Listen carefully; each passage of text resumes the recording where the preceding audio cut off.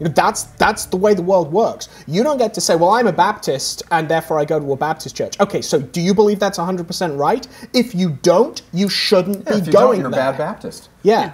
You know, a background in math. No one goes to a calculus class and says, well, I believe it's this and I believe it's that. The calculus teacher said, you came here to learn math, sit down and learn it. Yeah. Well, the same thing with the Catholic Church. You want to come and learn about Christianity?